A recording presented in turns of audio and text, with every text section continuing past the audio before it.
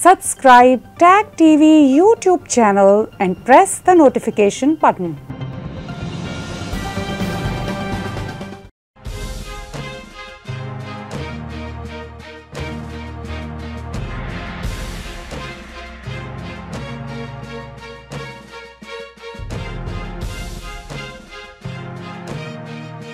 Good evening and welcome to South Asia Newsline. I'm Lipakshi Khurana.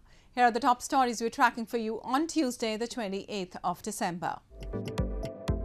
India approves 2 new COVID vaccines, 1 COVID pill for emergency use. A yellow alert sounded in capital amid Omicron fear. Afghan women protest against Taliban in Kabul, demanding equal rights. A Nepal CPN, Unified Socialist and CPN Janabadi announce unity. And now for all the details. Amid rising cases of COVID-19 and Omicron variant in Indian capital, the Delhi government on Tuesday decided to enforce yellow alert of the graded response action plan in the city.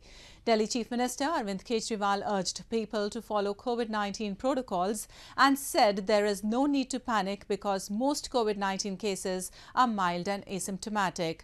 Meanwhile, India has approved 2 new COVID-19 vaccines and an antiviral drug for restricted use in an emergency situation. Delhi Chief Minister Arvind Kejriwal announced on Tuesday a yellow alert or level 1 of the graded response action plan will be imposed in the Indian capital after the positivity rate stayed over 0.5% for 2 consecutive days. Addressing a virtual briefing, Kejriwal urged people to follow COVID-19 protocols and also stated there is no need to panic because most COVID-19 cases are mild and asymptomatic. The yellow alert involves restrictions like night curfew, closure of schools and colleges, alternate day opening of shops of non-essential items and halved seating capacity in metro trains and public transport buses, among others. तो 0.5% से ज़्यादा 2-3 दिन से चल रहा है, इसीलिए level 1 जो है ग्रेडेड एक्शन प्लान का उसको लागू करने का निर्णय लिया गया है. कुछ चीज़ों के ऊपर पाबंदियां लगाई जा रही हैं. Delhi is already under night lockdown restrictions since Monday. According to the Health Ministry, there are 165 Omicron cases in the national capital just after Western Maharashtra's 167. On Monday, Delhi recorded 331 fresh COVID-19 cases, the highest single-day rise since June 9.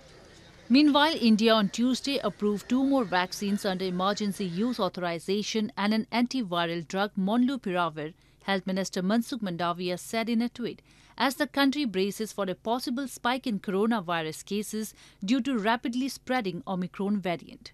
Currently, India uses Covishield, Covaxin and Sputnik V in its vaccination program. India has so far administered 1.43 billion COVID-19 vaccine doses and 62% of its eligible population have received both doses. The country plans to start vaccinating those aged 15 to 18 from January 3. And scores of resident doctors in Indian capital New Delhi on Tuesday continued their protest over the delay in counselling and admission for postgraduate medical courses affecting health services at several government-run hospitals. The Doctors Association has also called for a strike on Wednesday over police action on protesters during their march on Monday. Scores of resident doctors of government-run hospitals in Indian capital New Delhi on Tuesday continued to protest against the delay in National Eligibility Cum Entrance Test Postgraduate or NEET PG counselling and alleged police action over protesters during their march on Monday. NEET PG is a qualifying and ranking examination in India for students who wish to study various postgraduate medical courses. The exam, scheduled in January 2021, was postponed in view of the COVID-19 pandemic and was later held on September 12. However, the counselling and admission process for the postgraduate students who also work as junior doctors has still not begun due to clutch of pending court cases. हम strike पे इसीलिए आए हैं कि जो NEET counselling 2021 की हो रही थी अभी तक हुई नहीं है. जून में हमारे डॉक्टर्स नए आते हैं, अभी तक काउंसलिंग तक हुई नहीं है, तो और डॉक्टर्स भी नहीं है. ऑलरेडी हमारे पास जितने डॉक्टर हैं बचे कुचे वो बहुत कम हैं, ओवरवर्क्ड है.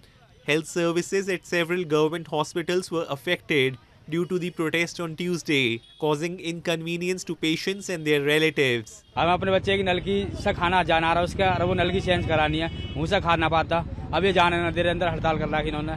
ये तो सारा सा नाइंसाफी है ना, सारी पब्लिक परेशान घूम रही है।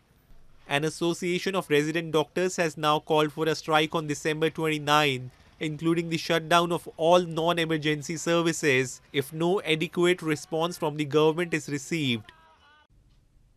Also, women's rights were severely curtailed during the Taliban's previous stint in power in Afghanistan in the 1990s. And since regaining control of the country, the government's recent actions suggest that the Islamic fundamentalist group is reverting to its previous form. The latest one is denying long-distance travel for women without male relative.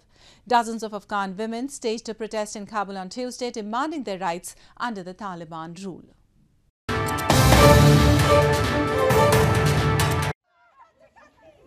Dozens of Afghan women staged a protest in Kabul on Tuesday demanding their rights under the Taliban rule.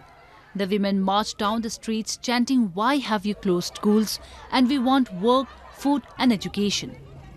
The protest followed a new Taliban decree on women's rights issued by the Ministry of Promotion of Virtue and Prevention of Vice on Sunday that dictates women's travelling for more than 72 kilometers or 45 miles should be accompanied by a male family member. حذف میکنن همان قسمی که وزارت زنان را ما از دست دادیم و صدای ما را جامعه جهانی نشنید با ما هم صدا نشد میگه باید بدون محرم داخل موتر نشیم ما محرم از کجا کنیم یک خانمی که بیوه‌ست هیچ محرم نداره اون محرم از کجا کنه این قسم نمیشه جریان نداره ما به خاطر صدای خود بلند کردیم ما زنای 20 سال پیش نیستیم زنای تحصیل کرده هستیم که چوب نمیشیم در مقابل امارات. During its previous rule from 1996 to 2001, the Taliban banned women from leaving the house without a male relative and full face and head covering, and girls from receiving education, and have severely limited employment opportunities for women.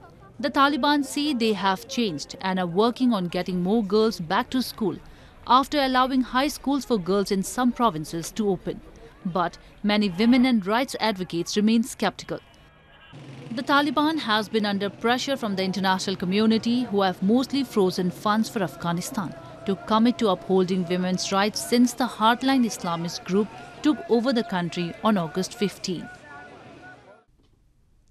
And in news from Pakistan, Pakistan's top security panel on Monday approved its national security policy for 2022 to 26, placing economic security at the core of the first-of-its-kind document to ensure a citizen-centric approach to security.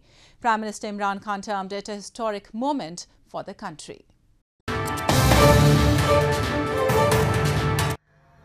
Pakistan's NSC National Security Committee, the highest forum for coordination on security issues, on Monday approved the country's national security policy for 2022-26, placing economic security at the core of the first-of-its-kind document to ensure a citizen-centric approach to security.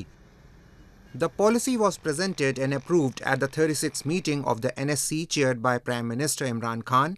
National Security Advisor Moeed Yusuf, presenting the document, said Pakistan was shifting to a comprehensive national security framework, the ultimate purpose of it being safety, security and dignity of citizens. Terming the NSP's formulation and approval a historic moment, PM Khan noted that the policy must guide all organs of the government to ensure that their efforts are synchronized with the overall direction of the NSP. The draft puts economic and military security at the core of policy and outlines the challenges and opportunities facing Pakistan in the coming years. Aside from the military and economic issues, the document throws light on Pakistan's water security as well as population growth, terrorism and foreign policy. The NSP will now be presented to the cabinet before being officially adopted. And moving on, locals in Giza Valley of Gilgit-Baltistan have lamented the tourism sector in the region is suffering badly due to poor roads and lack of accommodation facilities. They blame the Pakistan government has left all sections of the society at their own mercy, and they are struggling with the economic fallout from the COVID-19 pandemic. The remote Himalayan region of Gilgit-Baltistan is blessed with breathtaking beauty as it features stunning valleys and crystal blue lakes. Locals have, however, claimed that the tourism industry in Geyser Valley has been facing a severe crisis due to government's apathy to develop road and other basic infrastructure in the illegally occupied region, which has kept it out of bounds for even domestic tourists. Access होनी चाहिए, जो खूबसूरत valleys हैं जहाँ पे tourist को जाना चाहिए वहाँ पे रोड एक्सेस नहीं है, वहाँ पे दूसरे जो फैसिलिटीज़ हैं, बिजली का इशू है, पानी का इशू है, इस तरह से बहुत सारे इशूज़ हैं, ख़ास तौर पर रोड का प्रॉब्लम है. Meanwhile, a lot of local residents who have taken up to opening fishery farms for survival said that trout fishing, which attracted a lot of visitors, has also been hit hard amid the COVID-19 pandemic.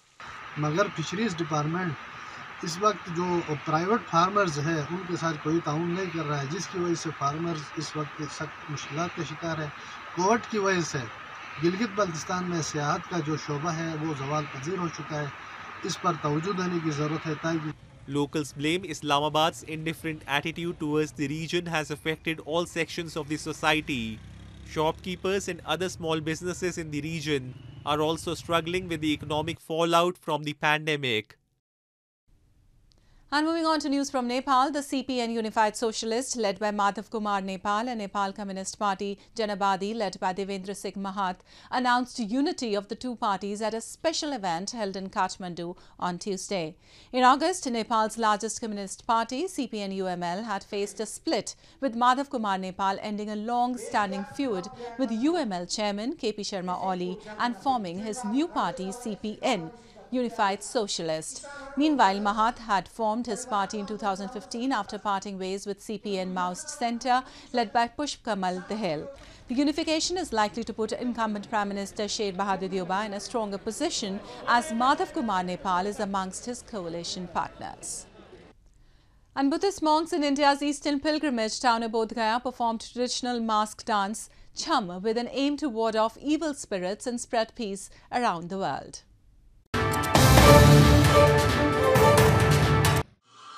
Buddhist monks at a Bhutanese monastery in India's eastern pilgrimage town of Bodh Gaya performed mass dance and prayed to gods on Monday for world peace and warding off evil spirits. Dressed in colourful costumes, the monks also played traditional musical instruments like drums and cymbals while dancing. Each dance or chham begins with a deliberate slow movement of the feet, with the rhythm picking up with the increasing tempo of the drums. The program will continue for 3 days. According to beliefs, the vibration of traditional instruments and the appearance of masks scare the evil spirits and bring happiness and peace.